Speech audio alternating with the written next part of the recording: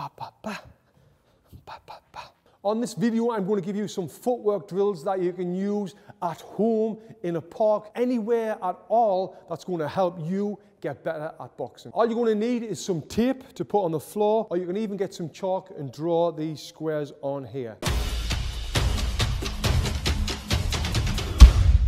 My name's Tony Jeffries, Olympic bronze medalist boxer, former undefeated professional, 7 times national champion, European champion. Welcome to my YouTube channel. This is a drill that I did on my Instagram years ago and everyone loved it. So I thought I would add it to the YouTube collection. Now I've got 9 squares on the floor here that I've put in with tape, and each square is about the size of my foot. What I'm going to do, I'm going to start at the back, in the center of the squares, and I'm going to be stepping and punching. So the first drill is step and punch. So I'm step forward with my left foot.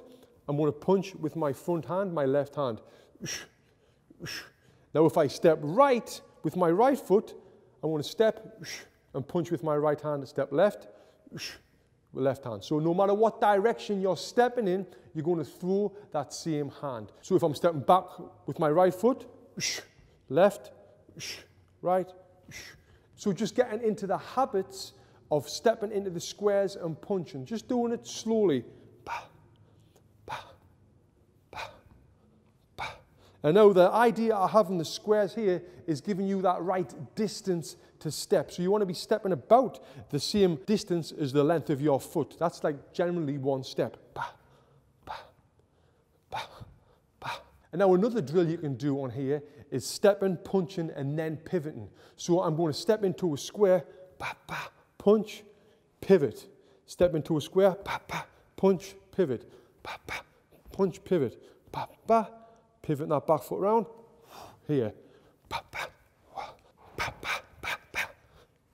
Stepping and pivoting. And it's giving you a visual as well, because often when people will be shadowboxing without this here, they'll cross the feet. They'll do a pivot and they'll end up in this awkward position like that. This really helps you keep in that good boxing stance. You always want to have that line in between your feet. So I've punched, that line's in between my feet. I've pivoted, that line's in between the feet.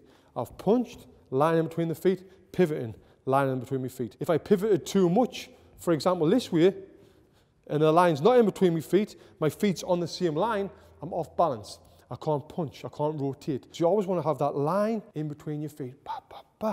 Pivot, lines in between the feet. Very, very simple, but very, very effective. Guys, if you enjoyed this video, subscribe to this channel for more. If you've got any questions or any video requests, please let me know in the comments below. Thank you for watching.